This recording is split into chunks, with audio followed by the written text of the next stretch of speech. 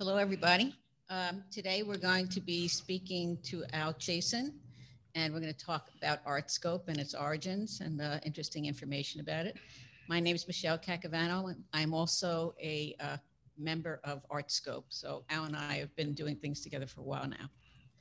So I would just like to tell you that we have a surprise for you at the end of our interview. And I haven't seen it, but I'm going to hang around with our viewers to watch. So please, even when we finish the interview, if you would just hang out for a little bit longer so you can see the surprise. Okay, so for 5 years, ArtScope has been an important addition to life at Woodland Pond. Can you tell us a little bit about how it all started? Yeah, we were living in New Jersey at the time, and I was attending classes at the local community college. I was producing a lot of art, and I was exhibiting at various places locally. And we had an organization within our development of painters, photographers, and it was pretty well organized. But before moving to Woodland Pond, Sylvia and I had lunch with Trina and Steffi Lauer. I wanted to get a sense of what the art climate was at Woodland Pond. Sure. And we had a very interesting lunch with them. I was convinced that this was a place to go to. There were lots of painters here, they told me, but there was no organization. So once we moved in, I called Sarah Hull, and she gave me the names of I guess it was about a half dozen or so painters in the place. And I contacted them, and it turned out there were a lot more, and we called a meeting. And at the meeting, I think there were about 16 or 17 of us. We agreed to start a formal group, and which would include photographers, which we hadn't intended to do, but Halima Hassan was one of the people who was at the meeting, and Halima was a photographer. So we said, yeah, we think it'd be a good idea to expand the group.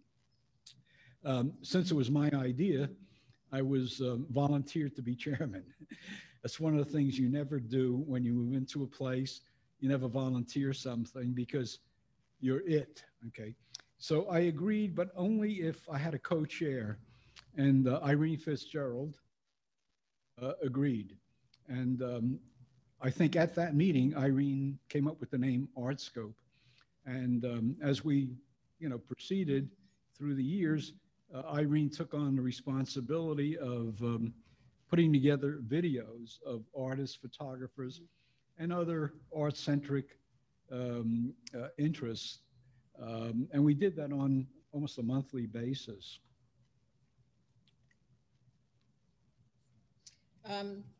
Maybe you could tell us a little bit about how you go about arranging for the exhibit. Yeah, before all this happened, this being the pandemic, Irene and I would get together and we'd plan out for months in advance. And then we would sit down with Gretchen and find out what dates were available for us to put on an opening reception and then, the show itself. At first, we were doing it monthly. That got to be an enormous job. So we expanded exhibits to about 6 weeks, 6 weeks each. We'd schedule the painters, the photographers, the outside creatives, all those that we felt we could have a terrific show with, including the Woodland Pond staff, Mira Fink and her watercolor painters, a tremendous variety. Is there a lot of coordination involved in putting together a show like this? Yeah, absolutely. I ask all the exhibitors to send me images of maybe 2 of the pieces that they're going to have in the show. Send it to me email. If they don't have a picture, then Larry Randall goes and he takes pictures of the work. He's been a terrific help. Then I put together a promotion for Connected Living In the early days, there was no connected living, so I didn't have to worry about that. So I put together a promotion which includes the images, copy describing the exhibit, the date of the opening reception. Then I send the information to Gretchen for the newsletter, to Sarah Hull for the Chanticleer, and then I remind once or twice all the exhibitors for label information, so we could put that together and affix the label next to their work. And I get in touch with the hanging committee, which consists of Tom Natoli, Larry Randall, and Bill Barbash.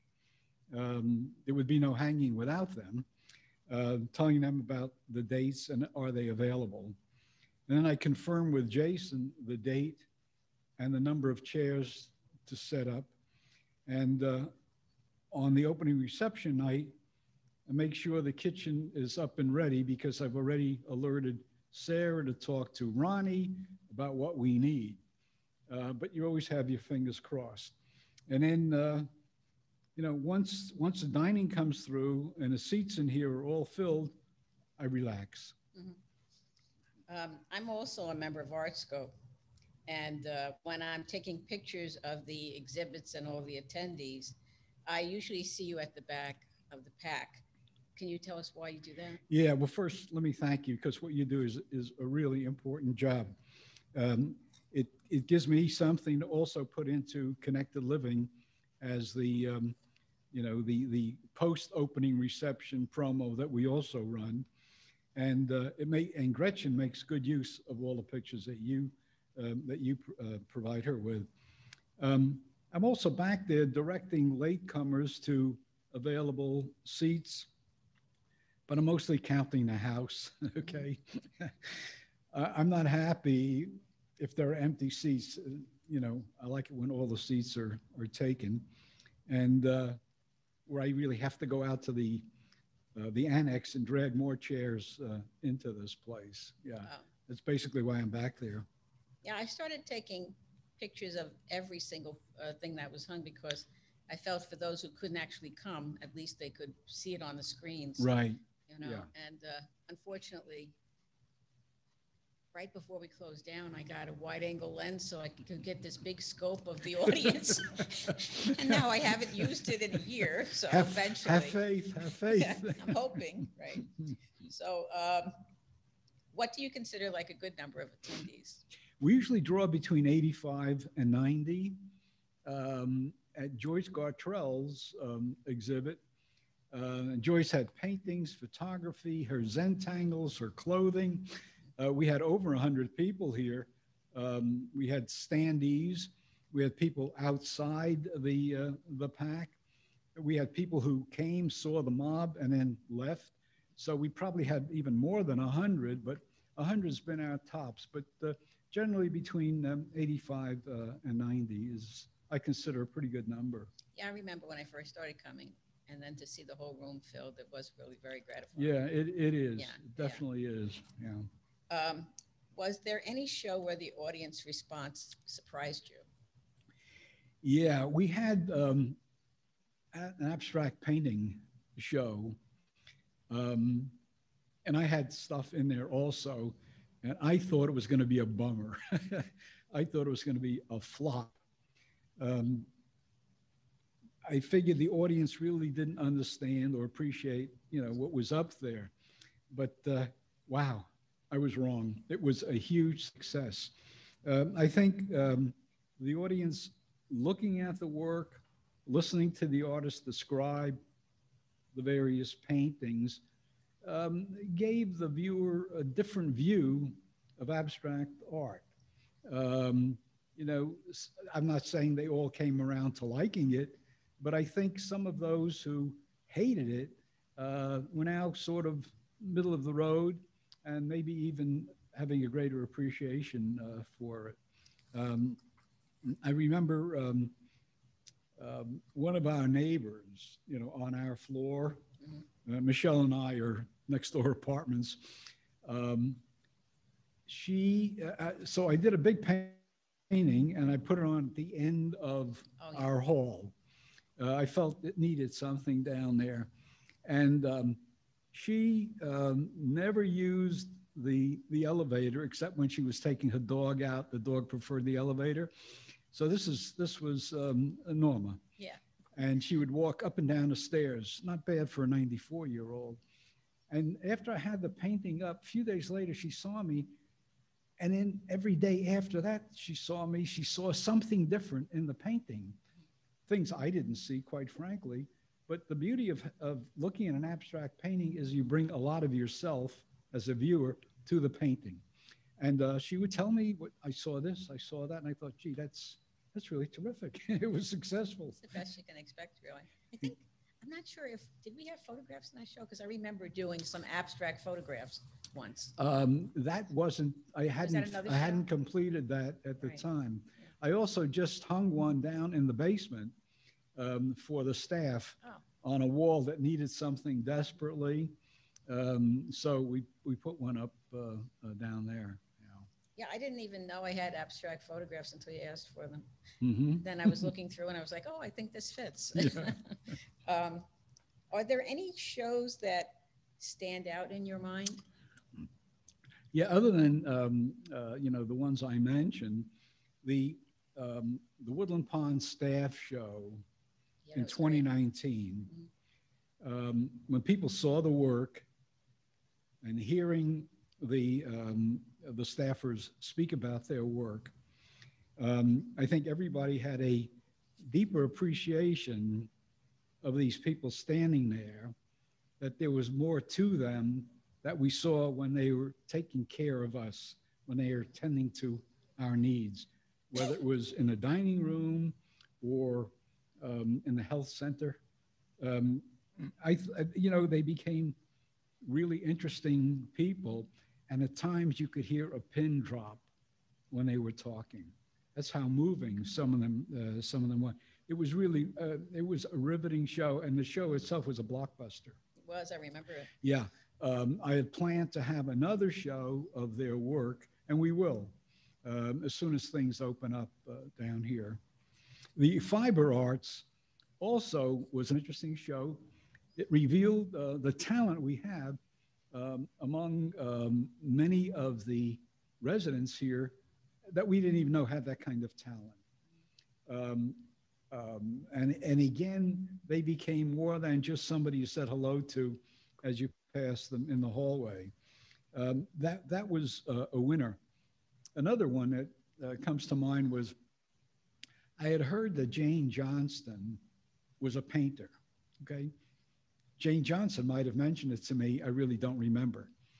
But anyway, Irene and I went up to her apartment and she showed us her work, which was sort of okay, but really didn't warrant a show of her own.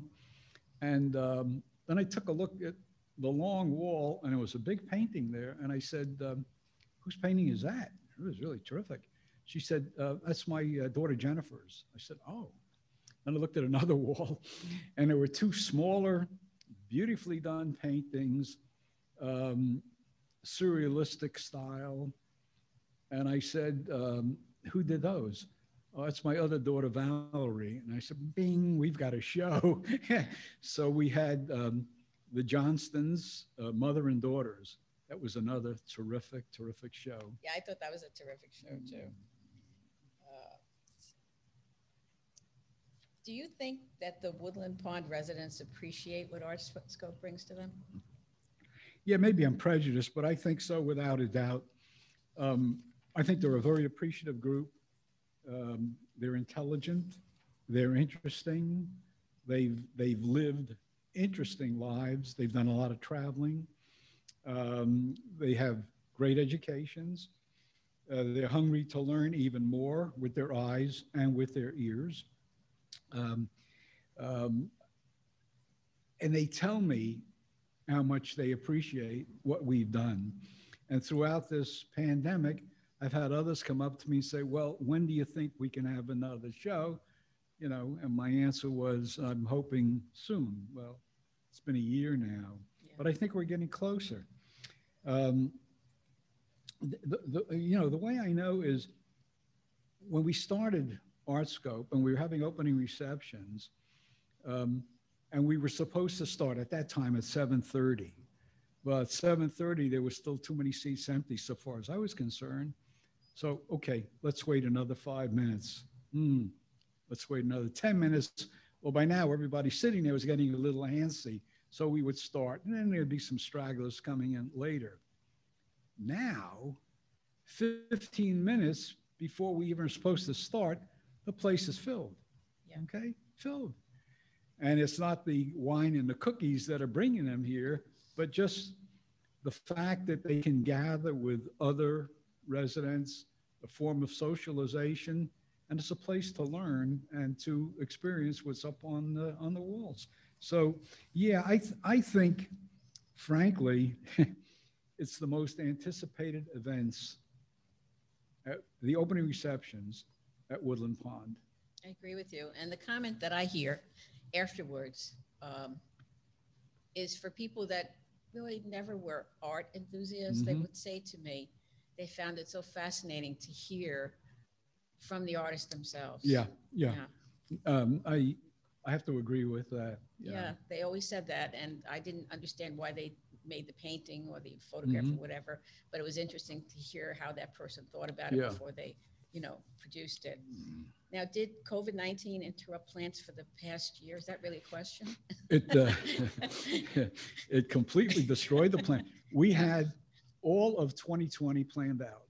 Okay, we had all the shows planned out, and one of them was to include the SUNY art majors. Okay, and I was invited to go over to SUNY. Apparently, they have their own studios or they share studios there.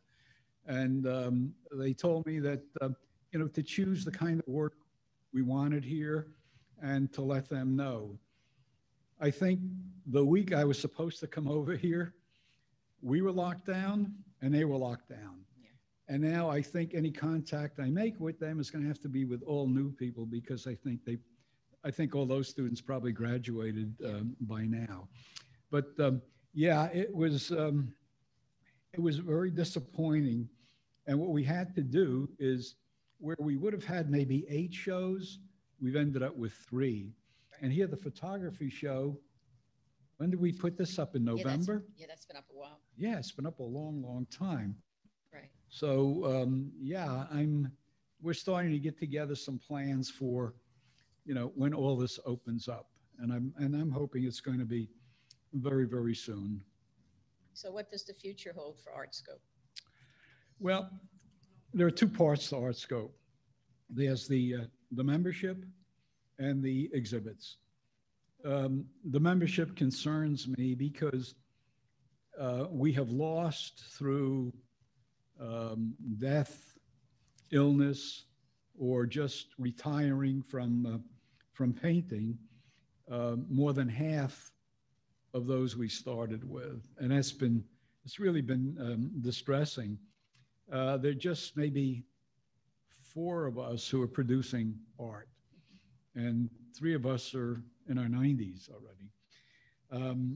The terrific photography group is pretty intact. I guess you're all younger, but that's been very steady, and I'm hoping it continues that way. We do have 2 recent arrivals, one a painter, and one a photographer. And I'm hoping that when we open up again, we'll have a show of their work. Yeah, I'm looking forward to seeing that. I'm definitely looking forward to it. Yeah. So I'd like to just switch a little bit to you.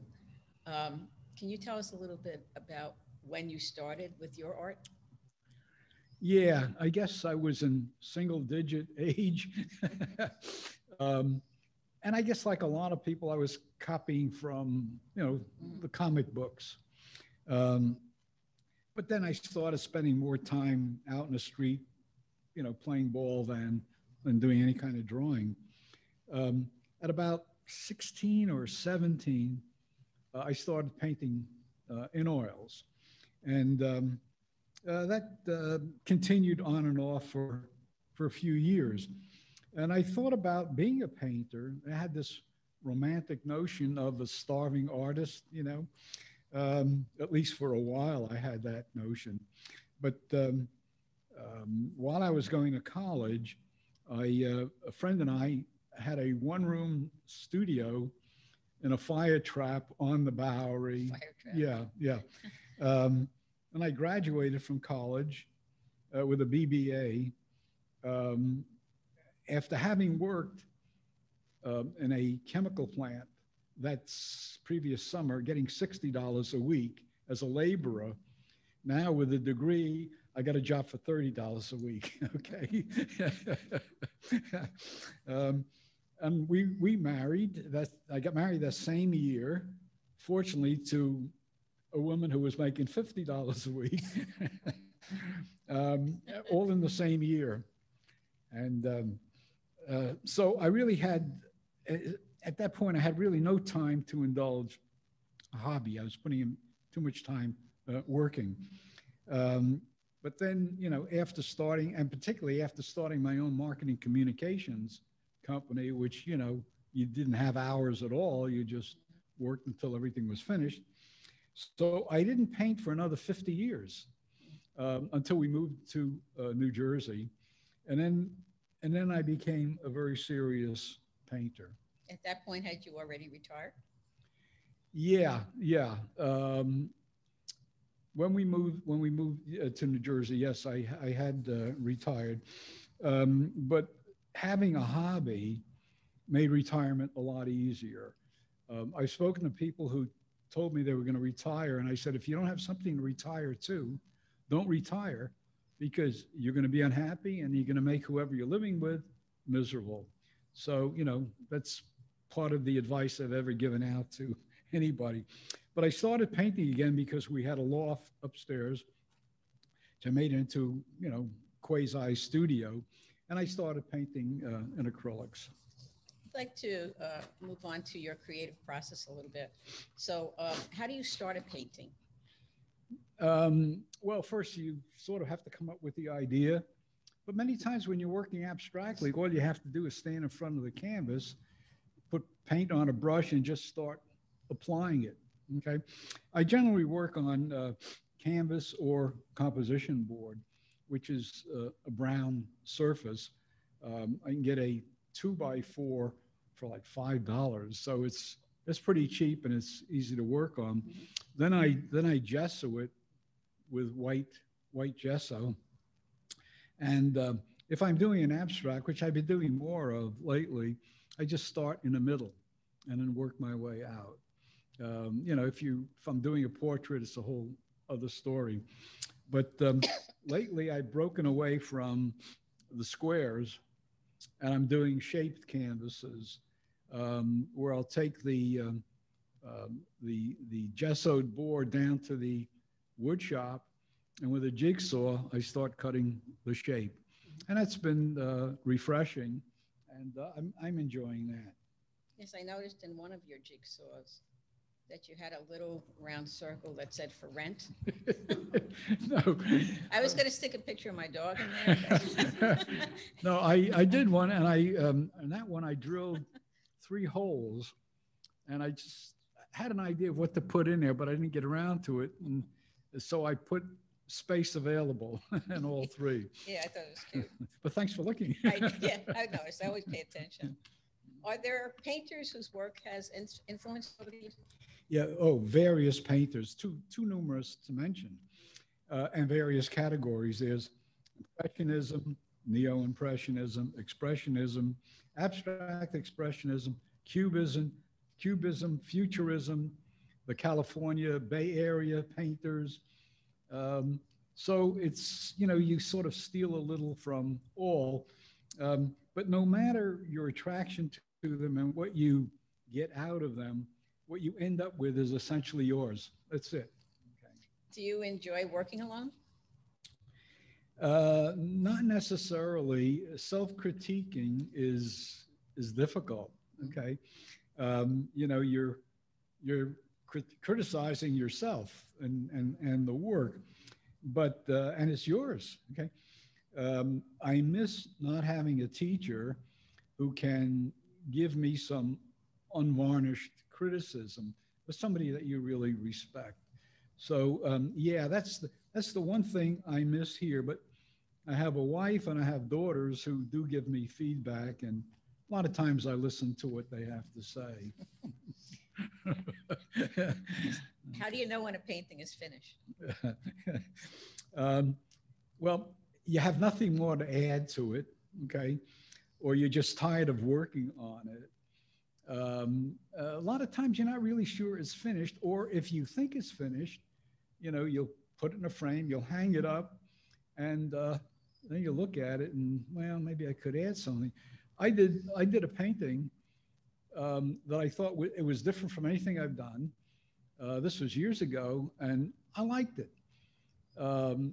And I hung it up, and then I started looking at it. And 2 years after, I said, you know what, it's boring. And I started working on it, and I ended up with one of the best paintings I've ever done. So, if you say to an abstract painter, how do you know it's done? Well, you're not always sure. You can always put in another color, change the shape. You can do a lot of things with them. Do you think something happens in your experiences that influences you to add that then? Sometimes, yeah, it could. It could. Lying in bed 2 o'clock in the morning, you get some great ideas. Yeah, and if you don't pay attention, you forget them, right? If you don't write them down. Right, that's what happens to me. How do you react when you finish a painting? How do I react?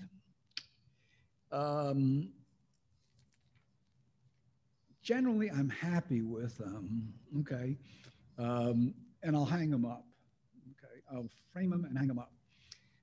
But more and more, I found in the past year, I've been working on paintings, and I haven't finished them, and I put them away, and I haven't been happy with them.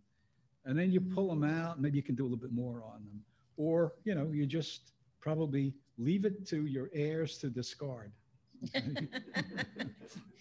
How has COVID-19 affected your painting? It hasn't. I've been painting throughout the whole pandemic. In fact, I've been doing some of my best work, and I've been doing a lot of work. So to that degree, it hasn't, but you're still, well, I did do 3 paintings about the pandemic that I had in the show here. One showing the masks on the handle of the door. So I remember when I walk out that, hey, you got to put these on. And then I did 2 of the deliveries on the shelf. Mm-hmm. So, oh, yeah, and they were realistic paintings, which I don't usually do anymore. But yeah, so to that degree, it was on my mind. Yeah, that's not surprising to me, because I have a cousin who paints, and I have never seen her so prolific as she has been in this last year. Yeah, well, you can't go anywhere. Yeah, yeah. So, do you plan to slow down? God, I hope not. I still have a lot to learn. It's only been 20 years that I'm a serious painter. So I feel I've got a long road to travel. I'm looking forward to the next 20, okay? Imagine a show when I'm 110, okay? And I want you to photograph it. Okay. You promise? I promise. You heard that.